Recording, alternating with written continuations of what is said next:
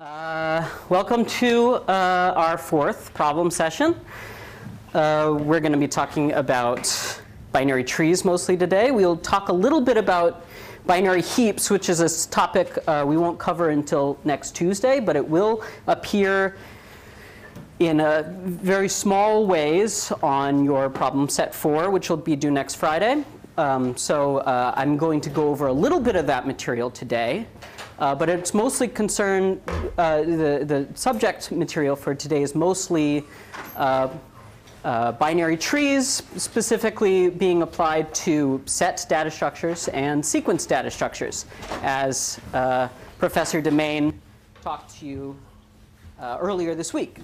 But for now, actually as of yesterday, you've seen all of the data structures that we're going to cover that will implement the set interface and the sequence interface, right? Those nice tables that Professor Demain has been showing you, right? Those are now complete, right? We have some data structures that are really good constant time operations for some operations, so we might choose them for some applications.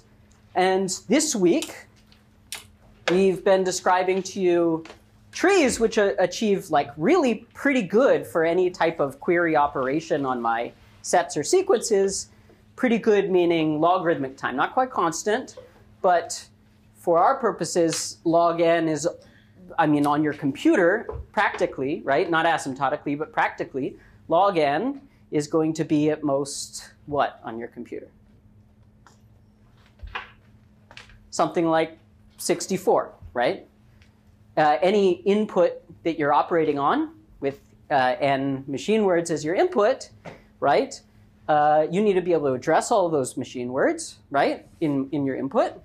And on your computer, the size of your machine word addresses is 64 bits, right? And we assume that the word size is at least log in the size of your input so that you can address the input, right?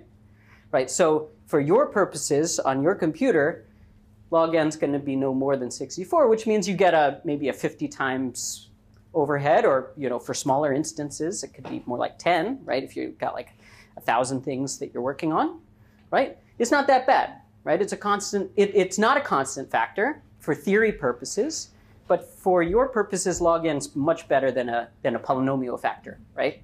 Another factor of n. Okay, so you've seen all the code.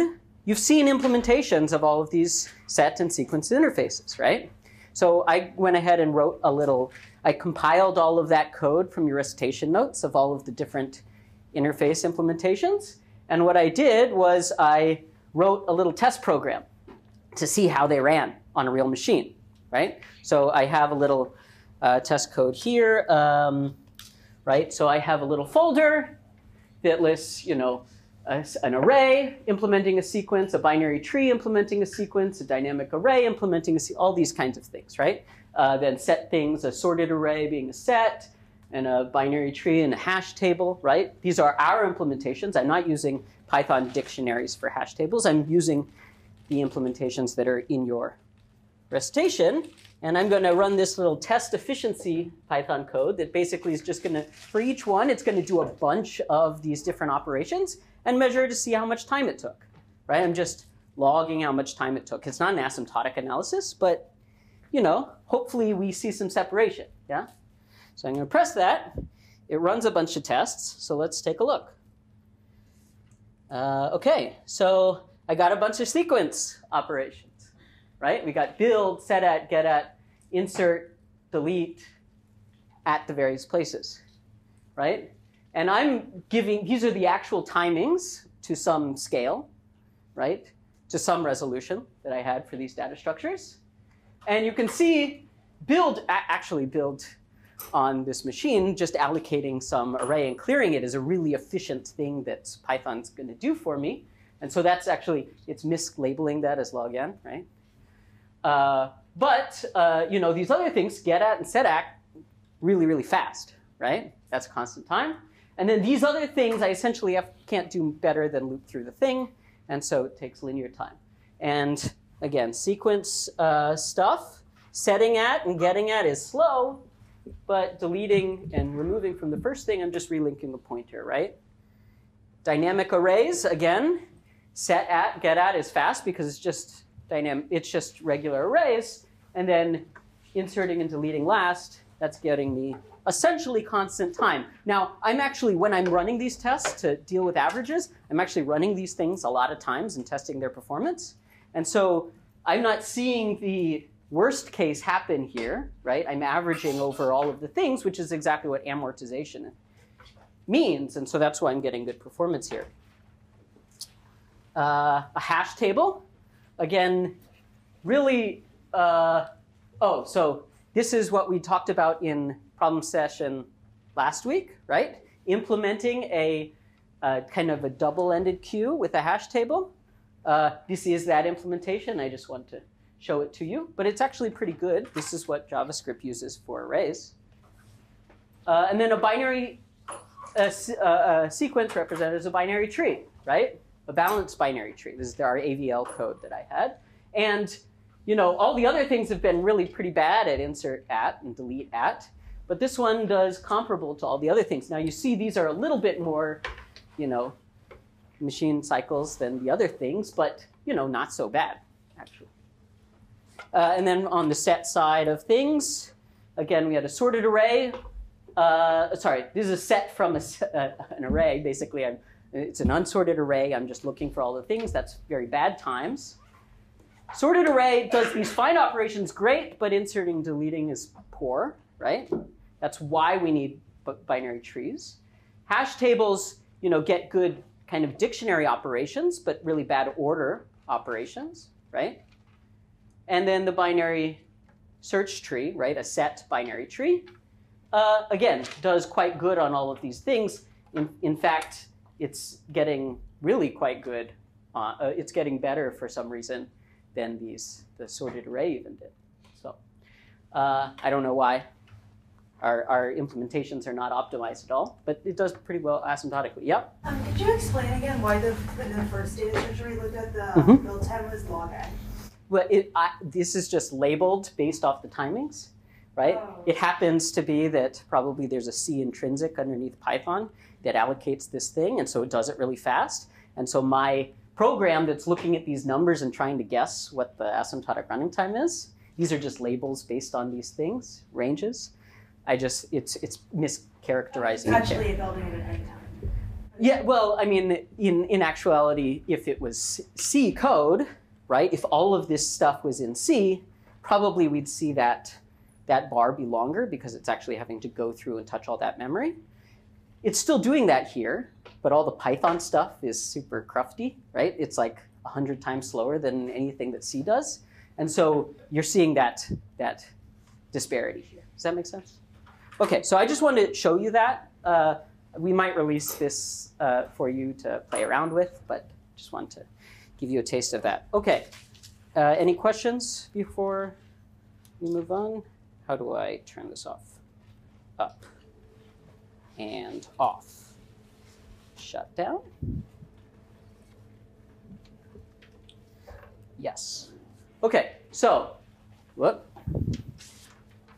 All right. So moving on to problems, working some problems. So you have your set of problems here. The first one is we're going to look at a sequence AVL tree. Right, this is a sequence AVL tree. How do I know that? You don't necessarily. But these things are certainly not in sorted order of the things I'm stored in them, right? So it better not be a set AVL tree, right? Is it an AVL tree? Is it balanced, height balanced? Yeah, yeah, basically. Actually, if you compute the size of each subtree, right, the left and right subtrees on all of these, you can confirm for yourself, are balanced, right? They're within plus or minus one of each other. Actually, this is about as far away from balance as you could get for this many nodes, while still maintaining height balance, maintaining AVL property, which is why this is an instructive example. It's kind of at the limit, okay? And what am I going to do? This is what's missing in this picture if I'm claiming this is a sequence AVL tree? Any ideas? What's missing? what does the sequence AVL tree store that I'm not showing in this picture? What? Counts and it's a sequence AVL tree. Heights, right? So it's a sequence AVL trees different than set AVL trees are augmented by two things, right? Because I need to be maintaining balance during rotations, and so I need to store heights. I need to be able to tell what the heights of these subtrees are in constant time when I'm walking up the tree fixing things. And the sequence requires me to store their subtree, the numbers there, right? So I don't know, I'm not going to draw it for all of these things, but how about for number 4? What's its height? 1, 2, 3. That's the longest path from the root subtree of that. So this is, height equals 3. That came from height equals 2 and height equals 1. Does everyone see that? Yeah? And then the size here, how big is that? That's 1, 2, 3, 4, 5, 6, 7, right? So this is, I'm going to put size equals 7 here, right? And that's coming from this guy, 1, 2, 3, 4. And this guy is 2, right? So how do I compute the subtree size? It's my left subtree size plus my right subtree size plus 1, right? And my height is taking the max of the 2 plus 1, right? All right, so we did all that yesterday. So I'm just labeling these things. And what I'm asking of you is to perform a delete operation. This is a sequence tree. So I'm finding things by their index in the tree, right? So I'm going to ask you to delete the 8th thing in my sequence. Okay? So what is the 8th thing in my sequence? Yeah. Right, just to clarify, so delete 8 is not delete the number 8. Correct. Well, delete at 8. Do you see that? Okay. It's a sequence operation. Position, yeah. So this is very important that you differentiate between sequence and set semantics, right? If I'm dealing with the sequence, I better not be looking up intrinsic things on this data structure, right? Because it's not an intrinsic data structure. It doesn't support that. So if I wanted to find the, say, the index of key 8 or something like that, right? Then all I could do is, it's similar to like an array. I would just have to loop through the whole sequence and tell me if the thing's in there, right? Can't really do better than linear time. This data structure is not designed for that. What is it designed for? It's designed to find things by their index in the sequence, right? So how do I find the 8th index? Well, I mean, I'm looking at the tree, and I can just, count along the in-order traversal. What's the in-order traversal, right? 0, 1, 2, 3, 4, 5, 6, 7, 8. Okay, found 8. But what does a sequence AVL tree do, right? I'm storing subtree sizes, and when I'm here, I don't know what index I'm at, right? How can I find out what index I'm at? From the root. I look at my left subtree, see how many it is, right? There are 7 things here. 1, 2, 3, 4, 5, 7, 8. Right, yeah, because I'm looking for the 9th item by index 8, right? So this is saying that I'm the 8th item, right? I'm the guy at index 7. Does that make sense? Because I'm looking at the subtree size here. So what do I know? I know that the index that I'm looking for is to my right, right? So I go down over here, and I happen to know what index of am I looking for in this subtree? 0, right? I want the first thing in this subtree. My search index has changed now, right? Because I essentially dealt with all of those 8 items, right? So here I'm looking for the 0th thing in my index. I look to my left. If I didn't have a left subtree, I would be the 0th thing, right? And I would return me. But there is stuff in here, so I'm looking for the 0th thing in here, right? Which is just him, and I return it, okay? And actually what I'm doing is I'm deleting it, right? So I delete it. Yuck. What's the problem here? We're not height balanced. What's not height balanced here? The left subtree is, or sorry. So this guy's not height balanced, right? Of the right. This guy's subtree is not height balanced, right? This guy's 2, this guy's 1. Okay? So how do we fix it? Rotate. We do some rotations, right? This is actually the bad case, the third bad case that we talked about yesterday, right? If I tried to just left rotate this guy, what would it look like? It would put 12 here, it would put 10 here, and 8 would be attached to that. No, it's height balance wrong in the other direction, right? That's no good, right? So the way to handle this case where I am badly skewed to the right, but my right subtree is skewed to the left, I have to do a rotation here, right rotation, and then do a rotation. So that's the formula, okay? So here we first do a right rotation at 10, okay? Which gives me something that looks like 8, 10, okay? Well, obviously this is not better than what was before, but it's an intermediate step so that we can fix it, right? We right rotate here, and then we left rotate here, right? The default is that we would left rotate here, but because this had the skew in the wrong direction, I need to right rotate this one first, and then we can do it. So now I rotate all of these guys over, right? And put 12 down here, 8 here, 10 here. Done. Everyone see that that's what a rotation looks like? Okay, it takes a little while to get your mind wrapped around what the transformation is, but hopefully you guys all followed that transformation. There was a little magic while I was trying to draw. Yeah? I still don't feel like this tree is height balanced. It's not. Good observation. Why is that? This thing still has height 3. What is the height of this thing? 1, right? This is height 1. And actually, when I was doing that rotation, I needed to update all these augmentations, right? Which augmentations did I really need to, which subtrees have changed during those things? I don't remember what the thing looked like. What did the thing look like? 10 had 8 in its subtree, so its subtree definitely changed, right? 8 subtree changed. All of it changed. 12 didn't change. Eventually. You said 10 and 8. Mm-hmm. And now it has 9. Okay, so there's the case analysis that's in your lecture notes and was done in recitation, right? It tells you that these A, B, C, D kind of subtrees, right? The ones that could change in these things, those subtrees don't change. The only subtrees that change during one of these fix operations, when you do 1 or 2 rotations, is either 2 nodes or 3 nodes whose subtree has changed. Here, it could have been the case that 3 subtrees have changed, right?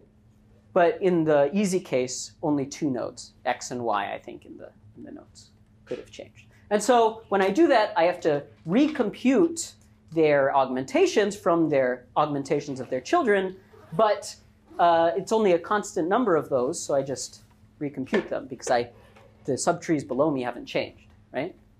Okay, so we have a height mismatch here. Yeah? Can you please explain why the 12 changed? 12 used to be where 8 is currently in. Mm-hmm. 2 kids, 7 and 10. Right. So originally, in the picture, 12 has a bunch of things in its subtree, right? 10 and 8, and we just deleted 7, right? So its subtree definitely changed. There used to be 3. Oh, no, sorry, it did, right? Yeah.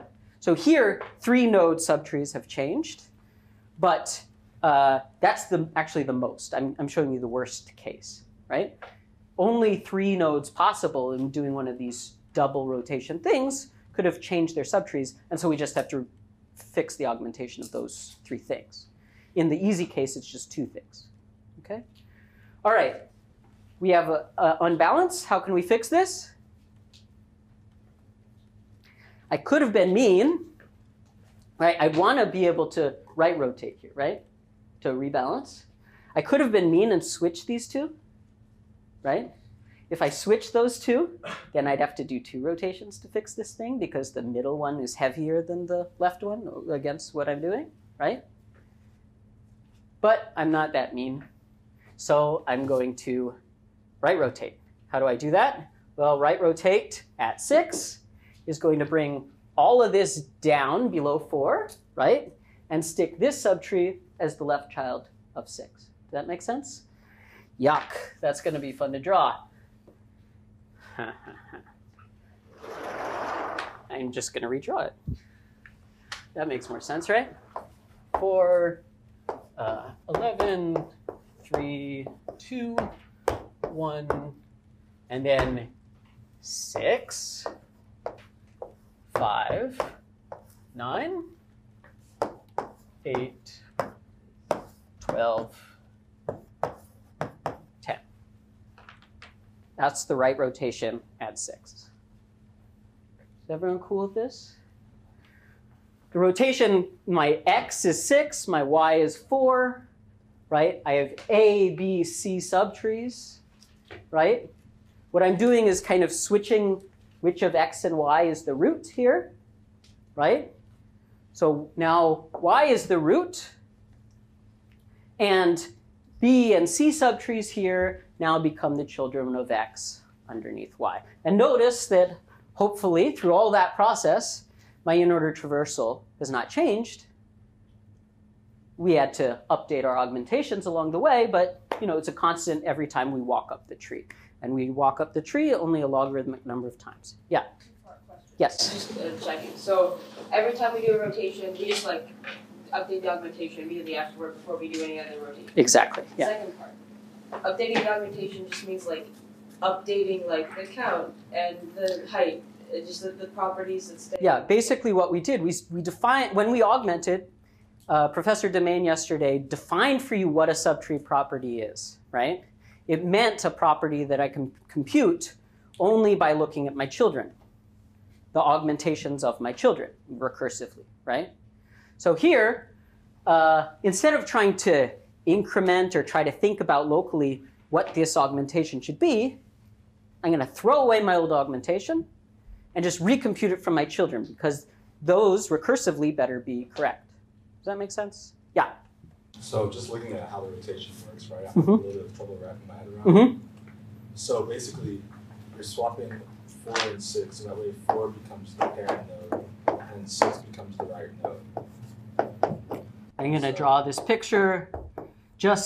It's just something you got to memorize. This is X, B, C, and A. Can you see that picture? Okay. What? Yeah, it's in your notes. It's not a big deal, right? But if you've got this structure where X has a left child, right? And these subtrees may be empty or not, doesn't really matter. What I can do is I can move from here to there, has the same in-order traversal order, right? But it's got a different shape. And in particular, subtree heights have changed, which means it can help us rebalance the tree. And that's the whole point of ABL. Does that make sense? And that's the right rotation. This is a right rotation. This is a left rotation. Any other questions? Yeah. So for updating the augmentation, so like how many nodes do you have to update that case? Would it just be all the sectors? So as I'm walking up the tree, every node I might have to fix with the rebalance, but that rebalance does at most 2 rotations. And there's at most log n ancestors that I have because my tree is height balanced, right? At 2 log n or something like that, right? Which means that at max, I might have to do 4 log n rotations, right? Because each one could do 2 rotations. Does that make sense? Now, in actuality, you can prove that in a delete operation, it's possible that you have to do a logarithmic number of these rotations up the tree. This was that bad case. This is called, the original tree I gave you is called a Fibonacci tree. It's the highest height balanced tree you can have on a given number of nodes. The fewest nodes for a certain height. You can think of it either way. And if you generalize that to a large enough thing, then that thing will take a logarithmic number of rotations going up. Now, actually, with an insertion, you can actually prove, you can go through the case analysis. an insertion operation will always rebalance the tree after one rebalance operation, which could include 2 rotations. Does that make sense?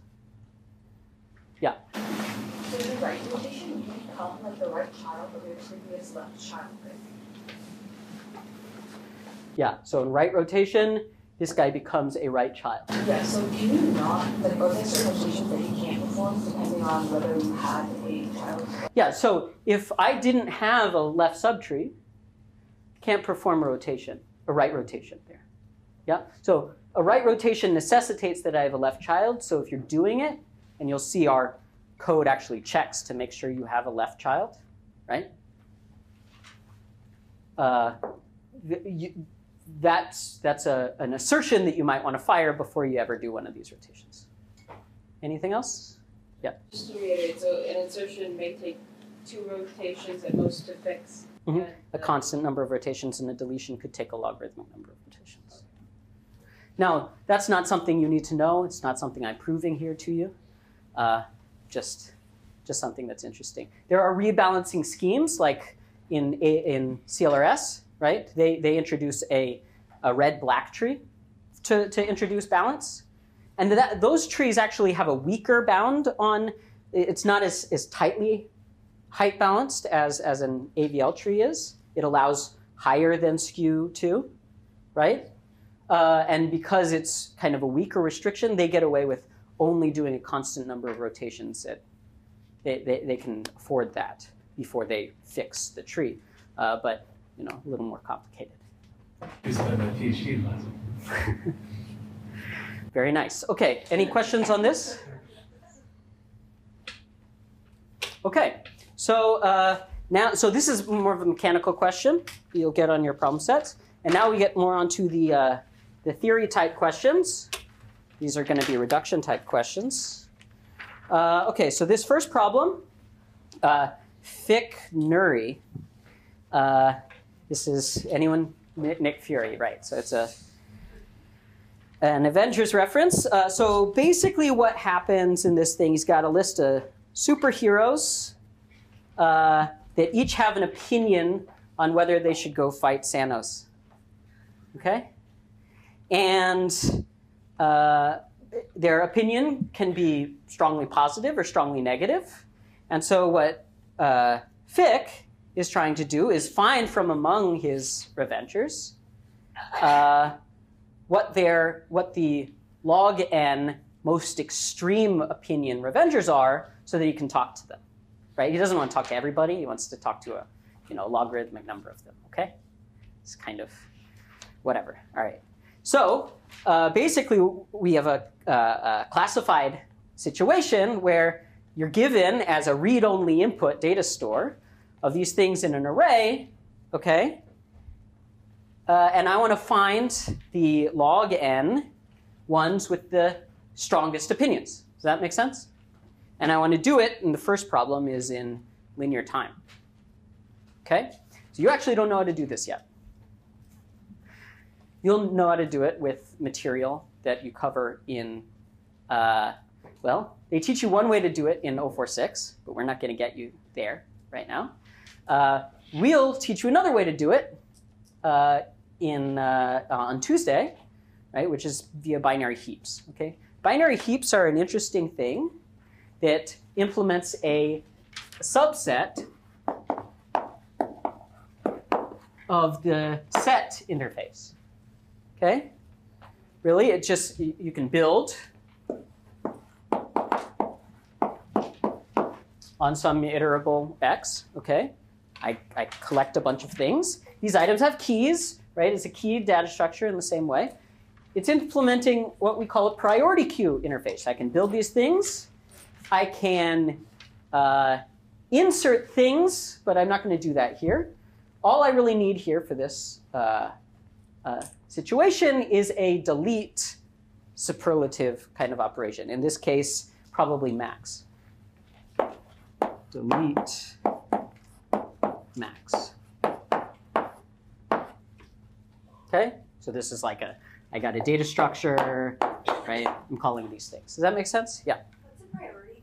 Yes, a priority queue is essentially something that implements these two things. Actually, there's a third one where I can insert a new thing, right? But I'm not going to need that right now. So that's what a priority queue is. And actually a set, this is a subset of the set interface, right? Right? The nice thing about a heap, which I won't show you how it's done, right? But what a heap can do, so if I had both of these operations implemented using a set AVL tree, how long would these things take me?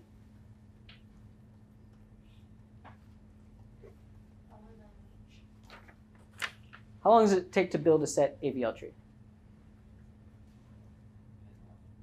N log n, right? Because essentially, I'm getting a sorted order out of this thing, right? If I'm inserting these things one at a time, right? Or I could sort them and then put them in a tree in linear time, like you saw a couple days ago, right, in recitation. But I have to sort them at some point, right? I need to take at least n log n time, because if I'm going to be able to return their order, their traversal order in linear time, and I have this lower bound of n log n on sorting, I kind of needed to spend n log n time here, right? And how long would this delete max take? It's sorted so long. Log n, right? So it's a set AVL tree. Where is my max? It's the rightmost thing. I can just walk down the thing, take it off. Maybe I have to rebalance. But that's a log n operation, right? It's the same as like insert last in my subtree, right? So for a set AVL tree, this is n log n, this is log n, right?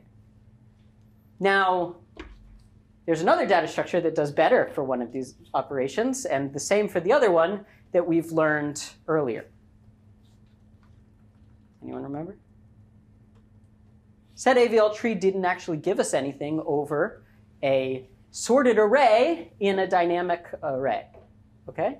So what that did, right, was we could sort it in n log n time using merge sort or something like that. And then we could just pop off the last one n times, right? That would be an amortized, if I didn't care about taking up that size, I could do it in worst case constant time. I just read off the last one. I don't need to resize the array ever, right? I can just ignore that. Does that make sense? Okay, but that's, okay. If I had a data structure that implemented these two operations, can someone tell me an algorithm to generate fixed list? Don't worry about running time right now, but that just uses these two operations. Yeah. So we built this data structure. Mm-hmm. It's ordered from least to greatest for absolute value. So don't worry about where things are ordered or anything like that. I don't tell you how these things are implemented, okay, right? All I'm saying is I can accept a bunch of these things, and I can remove the maximum and return it, okay? Yeah, anyways, just build it, but make sure that you build it such that the opinion levels are the absolute value of the opinion levels. Sure, okay. So that's a nice thing. What I'm going to do, as your colleague is saying, is I'm going to look through all of the things in my input. I'm going to copy it over to some writable memory store, okay? Right? That read-only thing is not relevant to this part of the problem, right? What I'm going to do is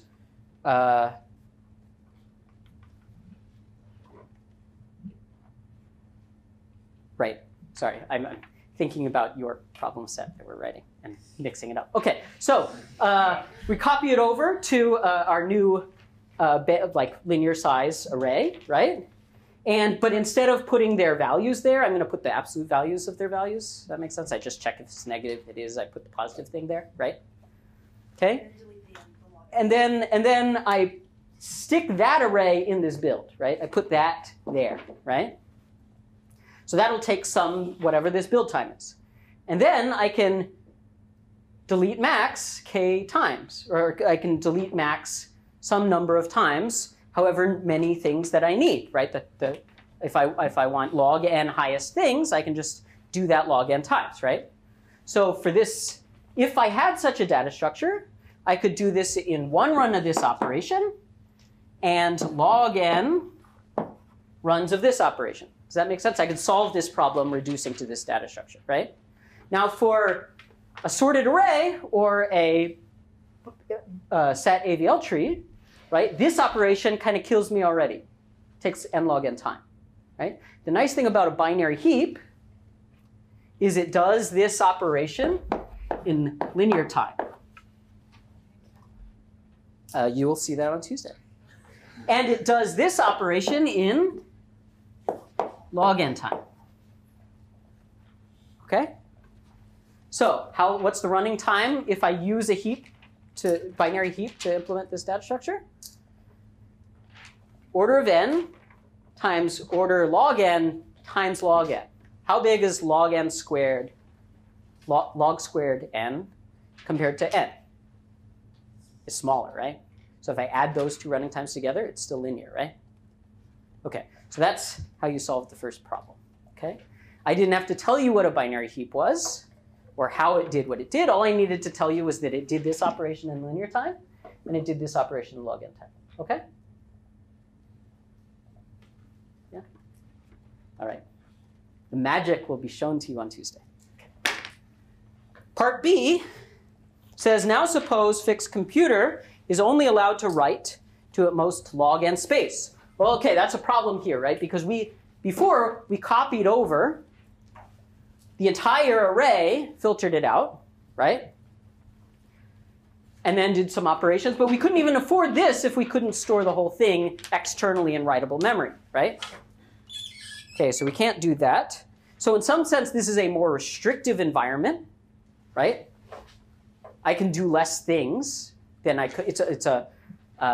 It's less powerful than my previous situation where I had as much space as I wanted to use, right? So it kind of makes sense that I maybe couldn't get the running time bound that we had before, right? Maybe I have to sacrifice something because I'm in a more restrictive computational setting, right? Okay.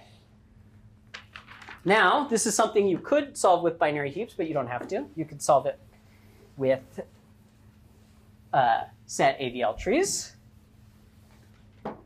Does anyone have an idea of how you could solve this using a set AVL tree? I'm limited by my number of my space is at most log n. Yeah. Right, so how much space does a set AVL tree take? Right, space, right? There's constant number of pointers for each one of these nodes, right? And I'm storing in nodes and space, right? Basically, every data structure we've shown you takes space the order of the things that we're storing, right? It's not using additional space. It might take more time to do certain things, but the space is, takes the number of items that we're storing plus maybe a constant factor, right? Right. So I'm going to draw my input here, which I can only read. I can't write. Do I give it a? I'm just going to call it A. Okay. So this is my list of all the Revenger opinions. Okay. I can only read it. But my computer can only write to this logarithmic amount of space.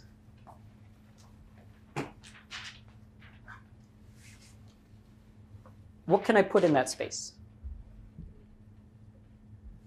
The log n greatest. Well, I can certainly put log n things in there, right? Okay. So if I'm given that restriction, I probably want to build a data structure of that size, right? Containing that number of things. That makes sense?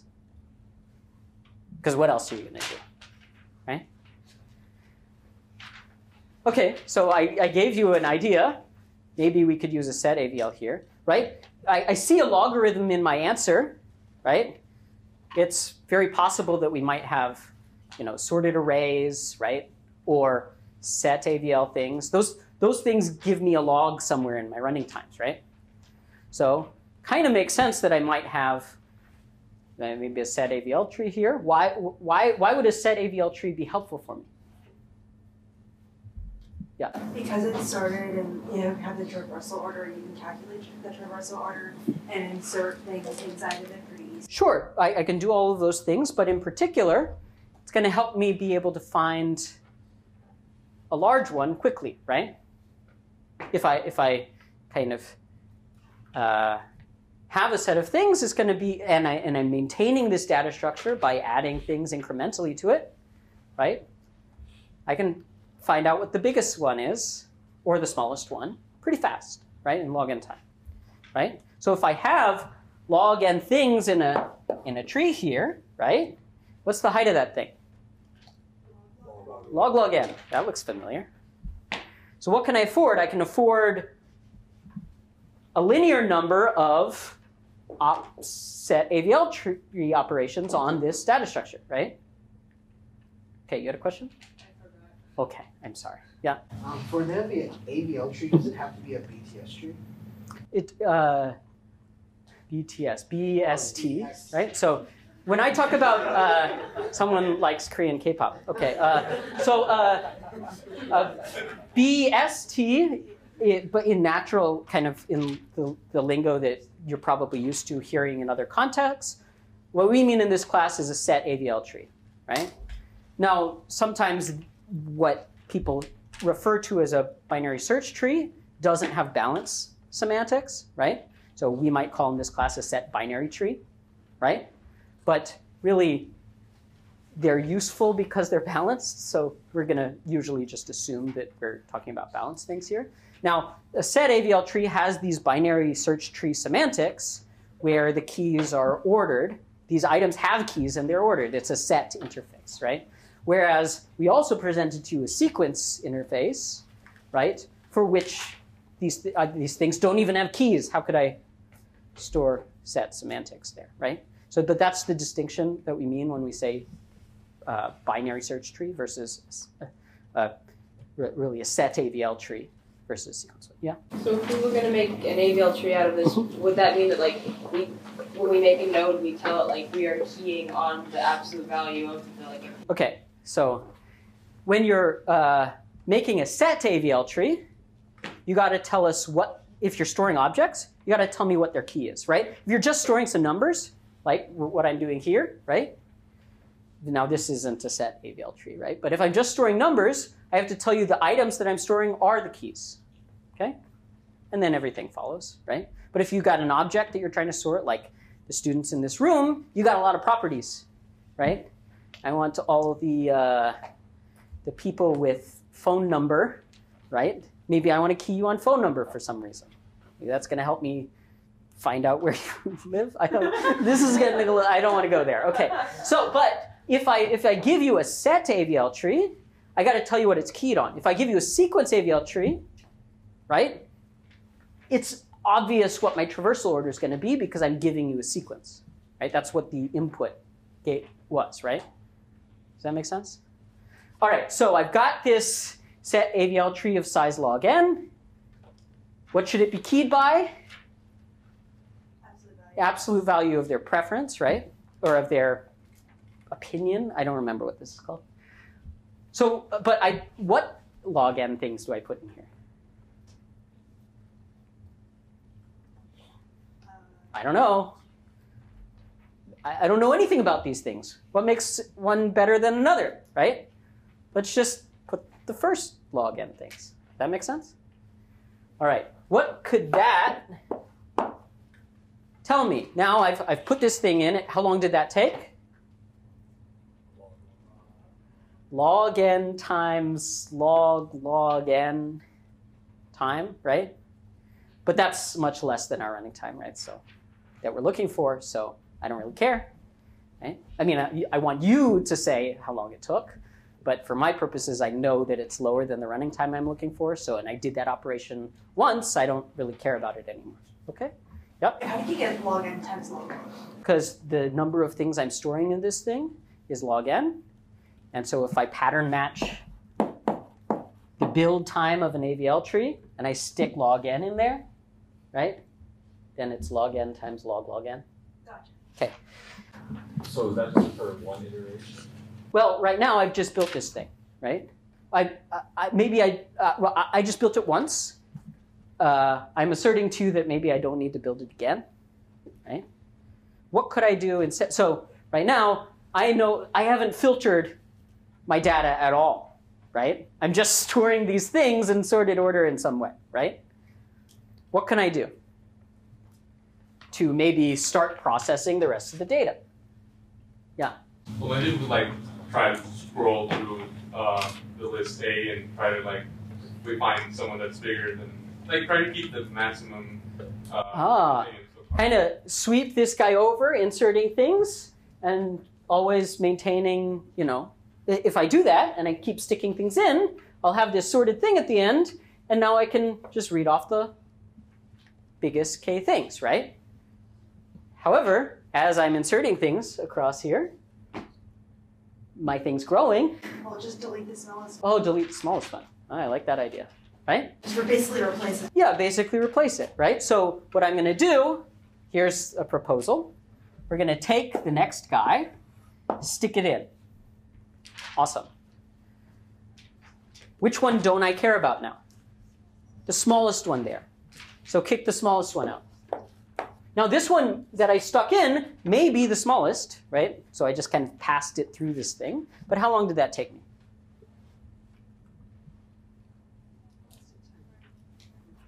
Took me the height of this tree. What's the height of this tree? Log n, right? So I put one in, I pop one out. That's the smallest, right? And I keep doing that all the way down the thing. How long did that take me? O of n times to get through the rest of it. So O of n times log. Yeah, I'm processing n minus log n things, which is basically n, right? And each one of those operations took me height of the tree time. So that gives me the running time that we're looking for, n log n. Yeah. It's like reminiscent of like a sliding window technique. Yeah, it's a kind of a sliding window technique. You may have been using one recently. Okay, everyone okay with this? Yeah. Can you just remind me of the context that we're talking about this log n like tree and like where? So this thing, the size of this thing is log n. Yeah. I mean, sorry, log n, and the height of this thing is log of the size. I'm sorry, but like in relation to like our little like log n size like bite right there, like we're sticking this full of small log n trees or like how? No, so sorry, I'm taking this stuff. There's no intermediate data structure here. I'm just sticking all these things into a BST. I mean a set AVL. Yep. It's one. Into one set AVL, right? Okay. Of size log n. I'm sticking a guy in, popping the worst guy out, right? Going through all the things. I need to make sure when I'm sticking it in, I'm keeping track of which revenger it is and that I'm taking the absolute value and all those nitty-gritty kind of things. But that's the basic idea, right? I'm just taking this, I'm sliding the window in, putting something in, taking something out that may or may not, probably is not the same thing.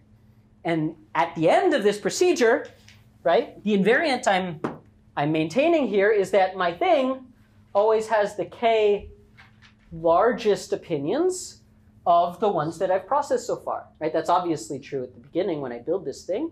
And when I get to the end, I've processed all the things, and this has size log n, and so I have the log n largest, like highest, extremist opinions, and then I can just do an inward traversal of this thing and read it and return. Does that make sense? And I've only used logarithmic space. Okay? Yeah. Wait, so I don't get it. Are all the opinions in that AVL tree? Are all the opinions in that AVL tree? All of these opinions are in the AVL tree. And at some point, I will insert every opinion into this AVL tree, but I'll be removing the ones that I don't care about as I go. Does that make sense? I'm always maintaining the invariant that this thing, before I insert something, has exactly log n items in it. And then I'm maintaining that invariant by sticking one in, taking one out. Oh, okay. So then which one are you deleting? Always the min, right? Because I'm wanting the largest ones. And the min by absolute value. But yeah, exactly. Okay. So I'm keying by the absolute value of these opinions. Yeah? Show that total runtime. Total runtime here, right? It's bookkeeping, right? So it took me log n times log log n time to build this data structure at the beginning, right? Plus n times log n. I did, basically n operation asymptotically n operations this way. It's actually n minus log n operations, right? And each one of those operations, tree operations, doing one insert, one delete, each one of those took the height of the tree time. And so this is that. Good? Yeah. If instead of blindly just insert and delete, if you do a comparison, and then... So the inserting and deleting, a set AVL tree is actually doing comparisons within its data structure. Just compare with the bin. Sure, you could do that, right? Right, so I could do it the other way, right? I could remove the smallest element here to start with, right? And then I compare it with this guy, and then whichever is bigger, I stick it back in. Same thing, right? It's just, am I doing the delete first and then the insertion, or am I doing the insertion first and then the deletion? Any other questions? Lots of questions. All right, well, I'm probably going to have to skip the problem. We're going to move on to SCLR. All right. What's the reference here? Yeah, CLRS, right? So these are 4 academics who wrote a popular textbook in computer science. Okay, this is the same kind of K kind of thing. Okay, they found K first editions and they want to auction them off. People can go onto their website. They have a bidder ID. It's a unique identifier, right? And they can place a bid for one of these books, right? And they can change it during the bidding period, but at the end of the bidding period, the academics want to know who the, what is the expected revenue I'll get by selling to the K highest bidders. Does that make sense? Yeah? Okay, so note that before I build this data structure, I know what K is. K is a fixed thing, right? Right, because my running time of this get revenue depends on this K. It's not an input to that operation, right?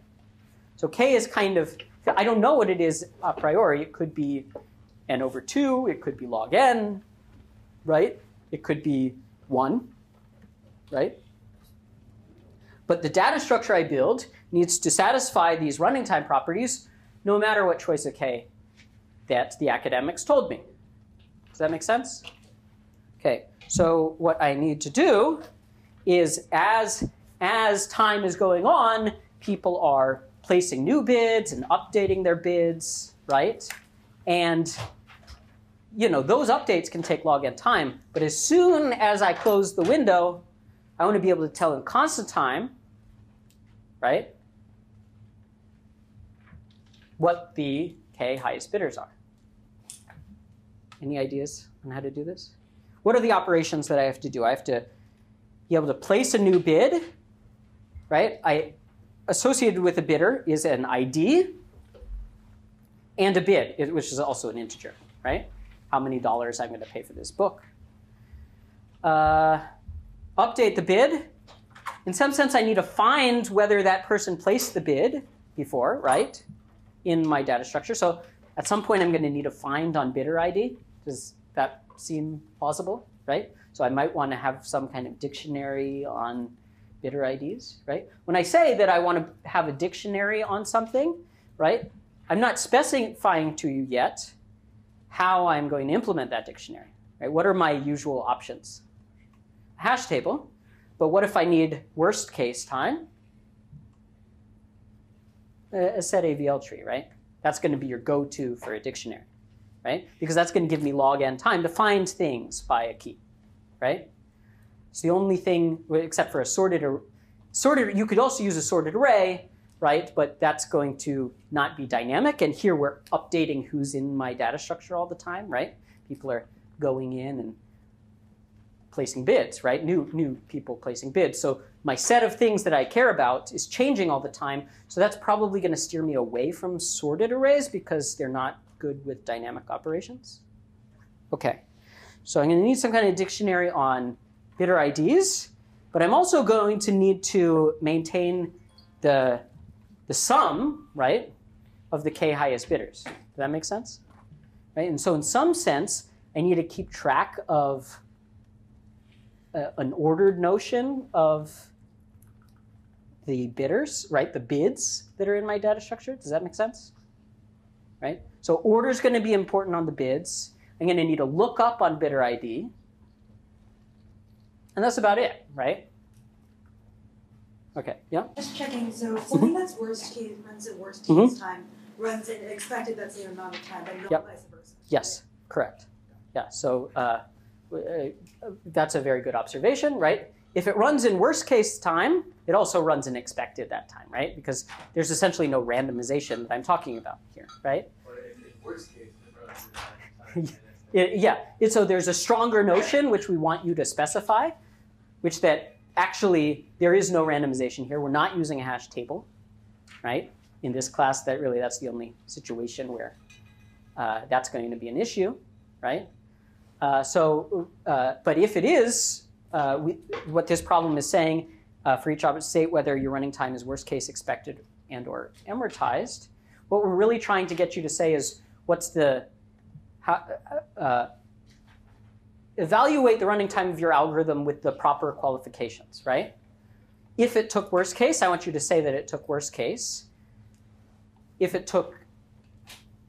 you used a hash table, I want you to say expected. And if these operations were sometimes really bad, but on average they're really good if I did a lot of them, that's amortized, right? Right? Or if I reduced to using a dynamic array, right? Or if I reduced to using a hash table, those dynamic operations would still be amortized, right? Okay, so the dynamic ones. Nice thing about linked data structures is that dynamic operations aren't amortized, right? So we're going to be able to get. Now, for this problem, we can actually get worst case bounds. So we're going to try for that. You can also do it in expected using some hash tables for that dictionary, right? Okay.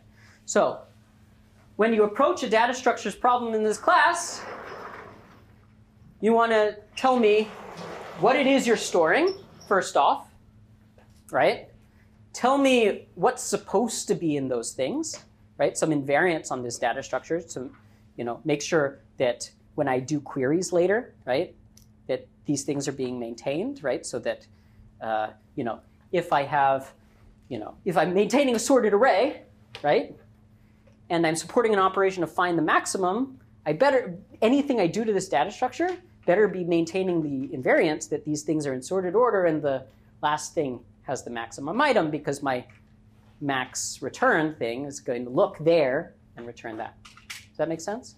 So I want to tell you, you want to tell me what is being stored at a generic point in time during your data structure, right? What is being maintained so that when I support a dynamic operation or a query, right, in a dynamic operation where I'm inserting and deleting things from this thing, I need to make sure that I'm maintaining those invariants.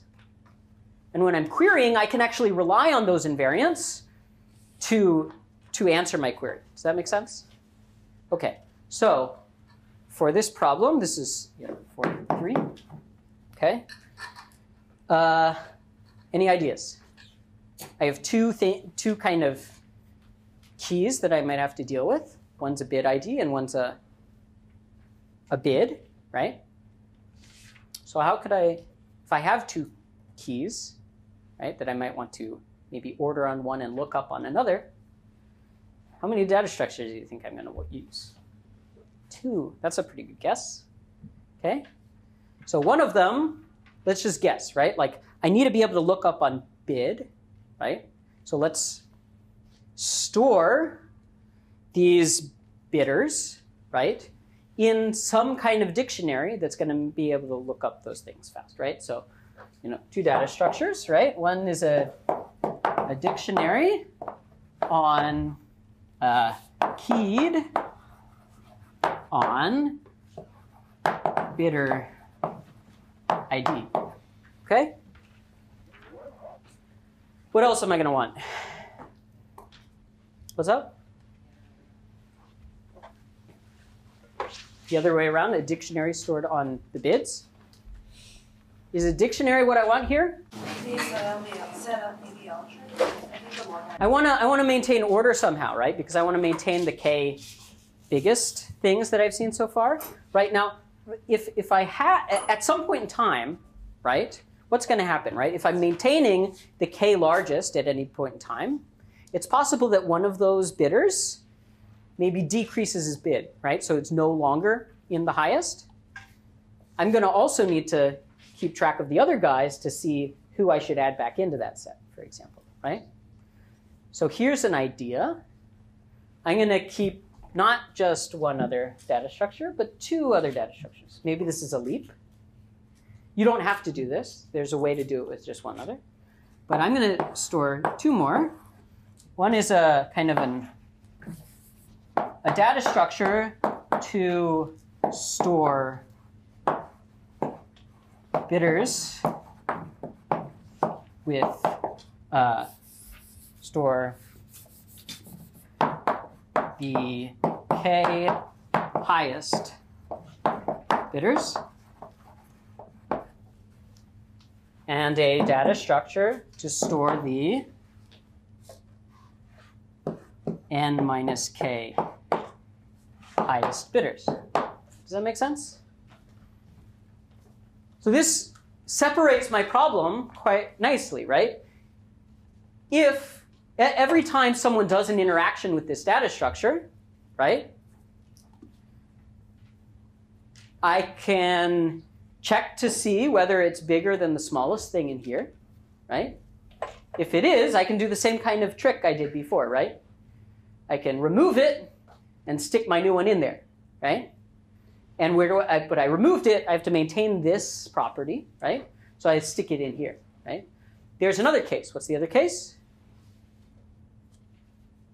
It's smaller, right? In which case, I don't do anything to this data structure and I just stick it into here. Does that make sense? Right? So what are the operations these data structures need to maintain? Finding the minimum or the maximum of these two sets. Does that make sense? Really, where are those operations? I don't have them anymore. But they were the priority queue operations. They had delete max, right? And also insert were things that it did well on, right? So any priority queue, right? Anything that can deal with maxes and mins, right? Is good, right? And what's a data structure you know that can deal with maxes and mins pretty efficiently? The set AVL, right? So set of data structure here, I'm going to say set AVL. And obviously it's going to be keyed by bid, right? Because that's the thing that I'm going to want to find maxes and mins over. Okay? Everyone following the logic here of why I'm maintaining these things? So this is the level of invariance that I want to maintain, because when I go to, for example, do this query, get revenue, right? I can just run through and sum all of these things. Oh, wait. How much time do I have? Do I have k time? No, I don't have k time. So I can't afford to sum up all of these things at the end of my, right, I have to return it to you in constant time. Any ideas? Yeah, just compute, update a sum, right? Along with this data structure, I'm going to keep a fourth thing, which is just total of their bids, right? I'm going to call it like a T, okay? And that's something I'm maintaining. It's part of my data structure, right? You can think of it as I'm augmenting this thing with a number, right? And the point of augmenting this thing with the number, right, is that I can just, if I need to know what the total of this stuff is, I can just look at that number. Does that make sense? All right. So now I think, we're almost done. We're basically done, right? How do we do this? Someone walk through to me how I would get revenue with this data structure. I basically kind of told you, look at this number, return it, right? Because that's the invariant that I've maintained on my data structure. I'm relying on this invariant. Now, I better make sure this is good when I do dynamic operations, right? I make sure I maintain it. But if I, by induction, are ensured that all of this stuff is good, and when I do a dynamic operation, all that stuff is maintained, then I'm all good, right? So get revenue, after I kind of did all this extra work, right, is very easy. I just look at this number and return it, okay? So when we're grading a data structures problem, usually we give you some points first for setting up your data structure separately from the operations, and then we give you points per operation that you successfully deal with, and then some points for correctness and running time. Yeah? You had a question? So would total be like a thing that we update whenever we like mess around with the highest bidder tree and then n minus k highest bidder tree? Sorry, say that again? So like, are we treating like the total like sort of like an augmentation that we update every time we do something? Yeah, yeah. Okay. So it's just one number. It's not really a data structure. It's just one number that I'm storing with my database, right? Okay? All right, so how do I implement a new bid operation? Yeah? Just one question. Can we assume that the bids will also be unique? Can you assume that the bids may be unique? No. Right? So that's actually something that is a really useful observation. We've been talking about set data structures as requiring unique keys, right? How can I deal with non-unique keys? It actually turns out that, hash table, it's really important that these be unique keys, right? Because I need to check whether it's in there. I'm looking for that single key, and when I find it, I have to return, right? If I had multiple things with that key, I might not return the one that I'm looking for, right? It doesn't even make sense, right? But you can generalize the set kind of infrastructure, right, to deal with multi-sets. How can I do that? Well, with each key, right? Again, I'm storing unique keys. With each key, I can link it to a sequence data structure or any other data structure, right? And what I'm doing is anything that has that key, I'm going to stick it in that data structure, right? So instead of storing one item there, I have the possibility of storing many things there. Now, I have to change the semantics here, right? If I'm saying find on this key, well, now I could say I'm going to return all of the things with that key, or I'm going to store something with that key, right? But you get the idea. All I have to do is map it to some other data structure to maintain those things. Like maybe I want all the things with that key. I want to find the one with this other key, right? So maybe I link to a set data structure that can search on other things, right? But the idea here is we maintain this uniqueness key property, right? I have to relax my semantics so that I'm storing multiple things at that key location. Does that make sense? Yeah. Why does it matter whether the set APL tree has unique keys or not? It does. So it's going to matter here, right? Because I have bids, right? And the bids could be non-unique, right? Two people could have the same, bid, and by our definition of a set data structure, it had to have unique keys. So if I stuck in all these things keyed by bidder, we got a problem, right? Now, in actuality, we can get away with that by storing basically a linked list of all the things with that key, and we'd be fine, right? And then whenever I want to return one, I could just do. But actually, a binary tree, right, actually is flexible enough that in most implementations, you can just store a bunch of those things, but actually our runtimes do worse than, right? What does it mean to find next in my sequence, right? What does it mean to to return the next larger thing above this key? Doesn't really make sense because there could be multiple ones. Which one do I return? And if I repeatedly do find next on this data structure, right, I might not loop through all the things, right? So some stuff breaks down in our interface, right? So I would prefer you use unique keys in this kind of situation. next Tuesday, I think, with binary heaps, we'll deal with non-unique keys. That's fine. But if you're going to use non-unique keys in here, you just got to be a little bit careful about the semantics. Okay?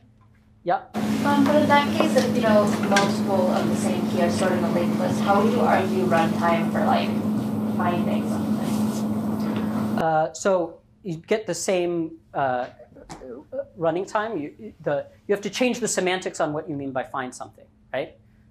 I just want to return anything with this key, right? What if everything has the same key?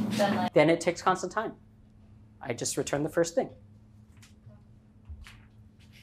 I mean, these are special cases that, you have to think about, right?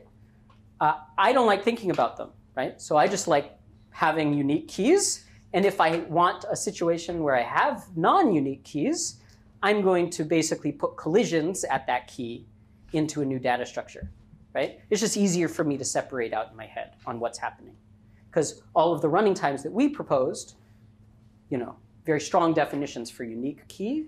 When you're dealing with a multiset, it's a little bit more problematic.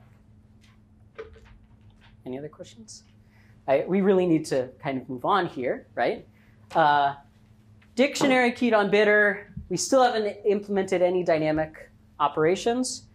New bid, what do?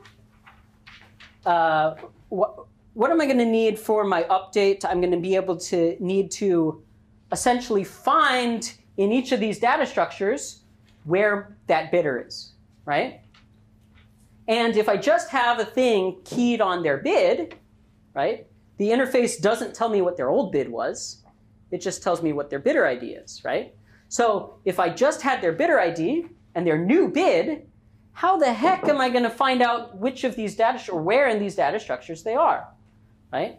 What I can do is I can store in this dictionary, which I can look up in some amount of time, right? A pointer to where it exists in these things. Does that make sense?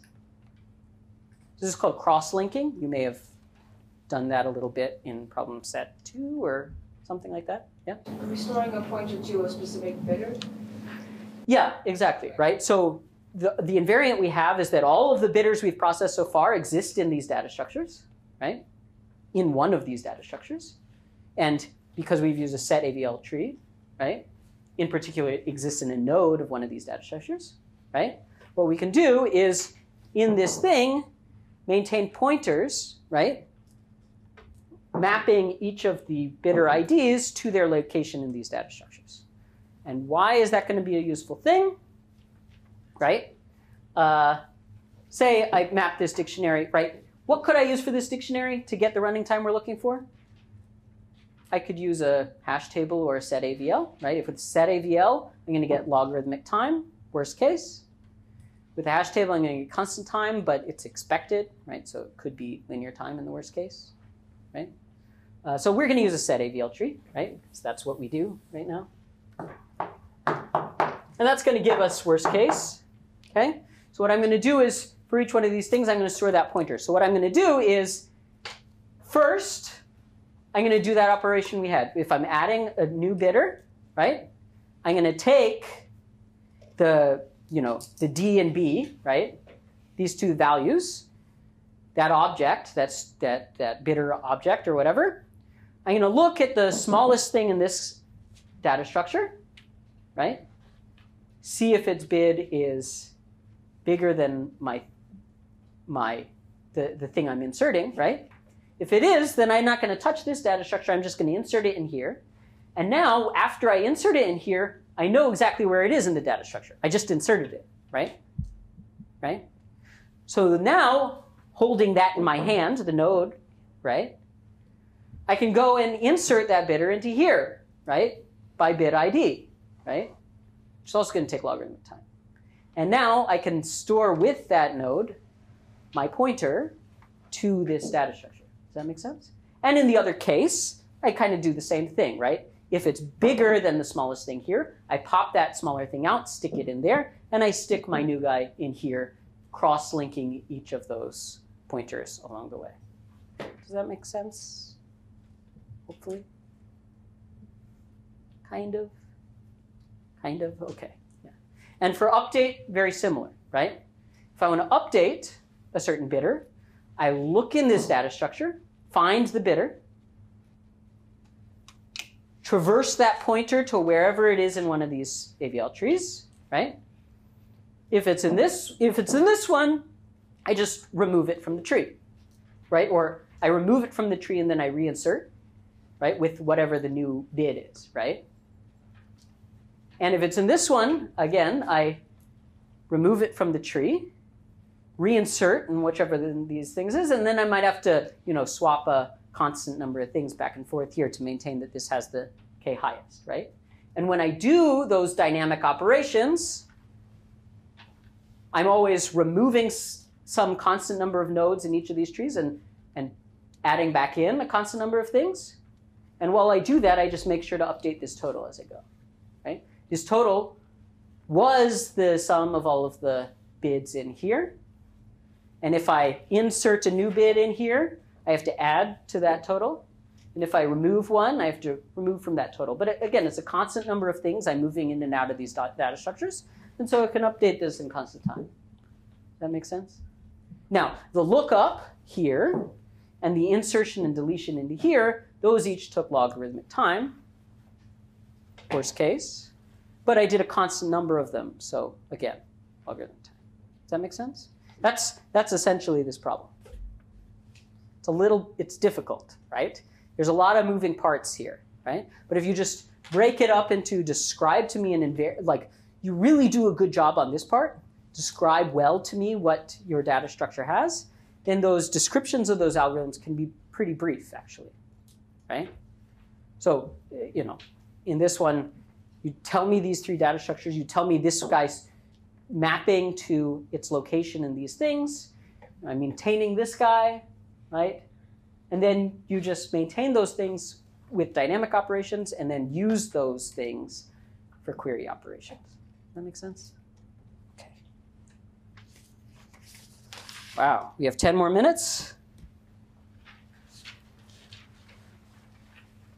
I'm going to briefly do 404, okay, for you, okay? Receiver roster, we've got a coach. She's got a bunch of football players, receivers. And wanting to start on our team, some number of players that have the highest performance, okay? And by performance, we mean the average number of points they've played in games that they have logged in their system, right? But actually, their data is incomplete, right? They don't know which games and how much they scored and all these things. There could be errors, right? And so these interns, they're constantly updating this database with queries like, never mind, this person didn't play in this game, or actually they did and they scored this number of points, right? That's the clear and record things, right? And then at some point in time, right, like when we want to play a game, right, I want to be able to return the jersey with the kth highest performance in log n time. Okay, this is kind of a rank query, right? The kth highest. Okay. Now in actuality, I might want to return all k highest players, so that might be my roster, right? But this is a more generalized query. It's more specific, it's not really comparable, but you get an idea for why that might be useful to the coach. I don't know, maybe not. Okay, so what's the idea here? We have a lot of different things floating around. We got games, they have IDs, unique IDs. We got receivers, they have unique IDs. And each receiver could play in many games, right? Oh, it's kind of worrisome. And many receivers could play in the same game. These kind of many-to-one mappings are a little confusing. And then we've got each player, receiver, having a certain number of points per game, and we're trying to sort them kind of by their performance, which is a rational number, right? Which has to do with the number of games they've played and the total number of points, right?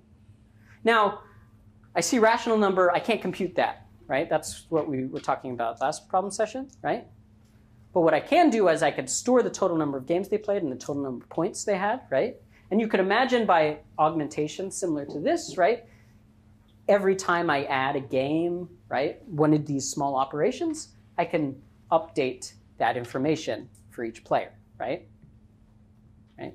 If one of these dynamic operations is affecting only one receiver, I can, update whatever it is in constant time, probably, right? If I just store with the player what their total number of games is, as recorded by the database, and how many points they've scored. Then, if I have a data structure that needs to sort the receivers by their performance, so I might be able to find the kth one, right? The kth largest, then I can't compute that performance, but what can I do? I can compare two players based on their performance using cross multiplication, right? Because I have the numerator and denominator of each of these rationals, and I can cross multiply and figure out whether one's bigger or smaller. And as long as I have a comparator, I can do set AVL stuff. Does that make sense? Okay, so that's I'm just going to outline kind of the components of this data structure. Okay. Well, first off, I'm going to need to record a receiver, and a receiver could have a lot of games. But this is kind of a receiver-centric kind of problem. Does that make sense to you guys? Right? I'm not ever wanting to filter on all the receivers playing a game, right? I'm never removing a game from the system. I'm removing a receiver from ever playing in a specific game. Does that make sense? So if I'm storing a receiver and each receiver has some games associated with them, kind of makes sense I might want to have a nested data structure, right?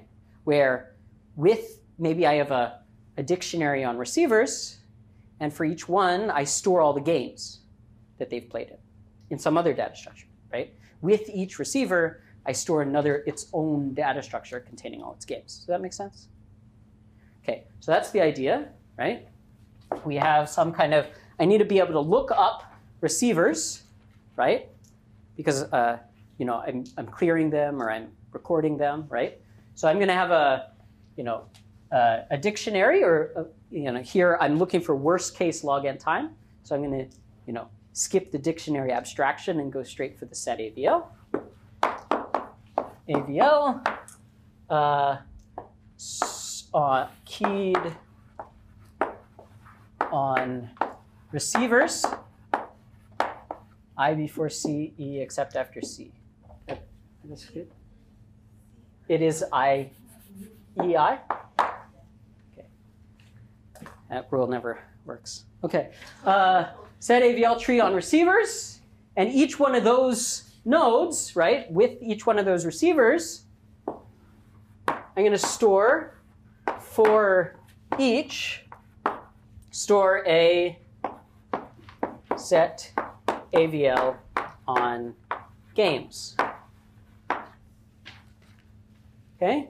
Why do I store a set AVL on games? Why don't I just store a list of all the games?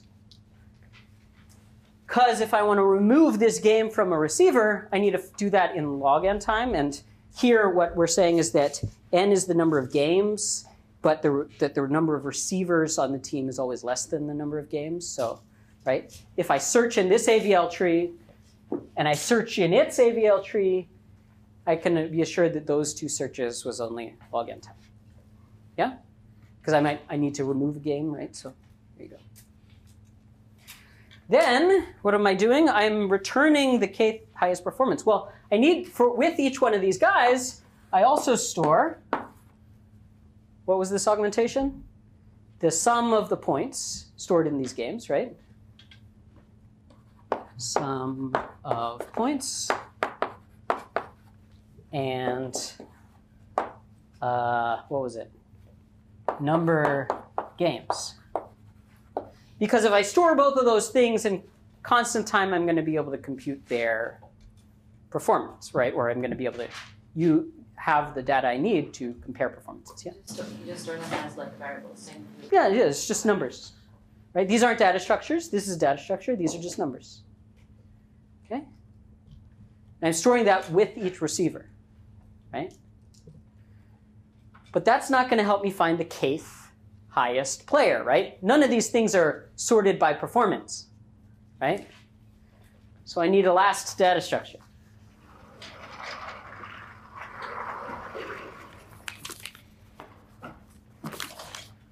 Five. I need to store something dynamically sorted by performance. Set AVL, yeah. Set AVL, storing receivers, keyed on performance. Now, when I say keyed on performance, you want to mention something about the cross multiplication, right? Like I'm storing with each one of these things this augmentation, and when I'm comparing two things, I'm using cross multiplication. But other than that, then we can abstract it away, right? You've abstracted that function call, and I can imagine comparing two keys, I can do this, right? This is a theory thing. I'm not asking you to implement that, right? But that's sufficient for me as a reader of your solution to be able to say, yeah, you know what you're talking about. Okay? All right. So how do I connect these things, right? The thing is I'm going to need to be, I need to update these things, right? When I insert or remove a game, right? So how do I know where these receivers are in this thing? I store a pointer into this data structure, right? So up here, I store a pointer, right? To where it is in the data structure, right? Again, I'm storing all the receivers. This has the same size as the number one data structure up there, has the same number of receivers, right? But we're not quite done yet. Because I'm not wanting to know like who has the best performance, right? I want to know who has the kth best performance. Ugh. How do I find the kth best thing in this tree, right? I've got a tree, right? Set AVL tree, it's mapped on performance, right? I know where the last one is, but if I want to find the kth one from the end, how do I do that? It's an AVL tree. A set AVL tree, all I'm storing is heights. Is there an operation that you've thought about? You're not storing the size of each. Ah, a set AVL tree by default does not store sizes, right? That's what a sequence does. But you think maybe that would be helpful in this situation, right? Yeah, so actually, if I decided to augment by sizes also, I could do the exact same kind of sequence find at operation, right? And I could be able to look up the n minus kth item, right, in here, using the exact same function for subtree at that I had in the sequence AVL tree stuff, right? So actually, in CLRS, they don't even bother with sequence AVL trees, right? They go straight to, if I wanted this rank find functionality on a sorted order of things, right, then I could augment with subtree sizes, right? But it's actually a much more useful general property, so we decided to present it to you in the context of sequence AVL trees, because then I can just basically reduce to it when I get to here. Okay, so that's kind of a structure of a data structure that will work on this problem. I leave it to you as an exercise to implement all of these operations for yourself or take a look at the solutions. The last one is going to be put online, the solution. It's pretty complicated. It's what's called, you can think of the size augmentation finding rank as a one-sided range query. It's basically how many things are to the right of this value, right? What the last problem does is walks you through a two-sided range query, right? Where I want to know how many nodes are between these two values, okay? So it's a walkthrough. All right, thanks guys.